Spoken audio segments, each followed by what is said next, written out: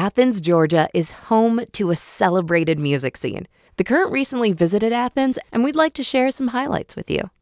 The Athens music scene goes back further than you might think. The Morton House was built in the early 1900s and was among the country's first African-American owned, built, and managed vaudeville theaters.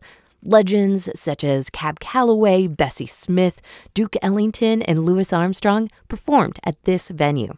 In the 1970s, two up-and-coming musicians, Cindy Wilson and Kate Pearson, worked at a restaurant located on the ground floor of the Morton Theater. Wilson and Pearson, along with Fred Schneider and Keith Strickland, would go on to form the band the B-52s. And the Athens music scene as we know it today is widely considered to have begun at this unassuming house on North Millage Avenue, where, for a Valentine's Day party in 1977, the B-52s played their very first concert. In early 1980, at Wuxtree Records in the center of Athens, a young man named Peter Buck worked here, where he befriended fellow music lover Michael Stipe, a student at the University of Georgia. Stipe and Buck later met Mike Mills and Bill Berry, and the foursome would go on to form R.E.M. There are several R.E.M.-related landmarks around Athens. This steeple is all that remains of the former St. Mary's Episcopal Church, which had been deconsecrated prior to the 1980s. R.E.M. rehearsed in the sanctuary space and in 1981 played their very first gig here.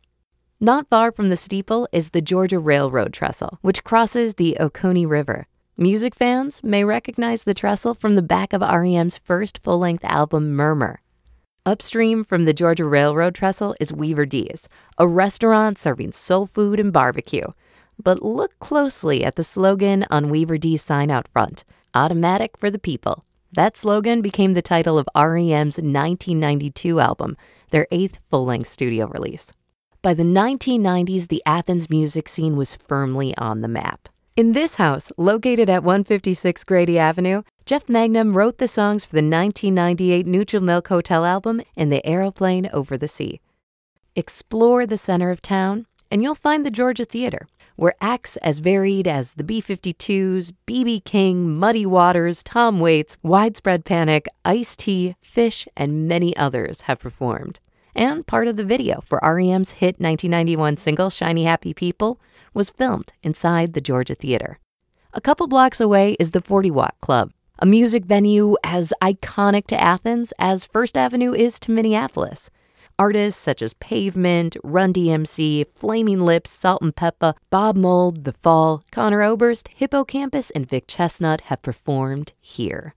To measure just how vibrant the Athens music scene remains, we need only explore the local section at Wuxtree Records, where acts like the B-52s occupy space next to Of Montreal, Drive-By Truckers, and many others. What new bands will emerge from Athens? We'll be eager to find out.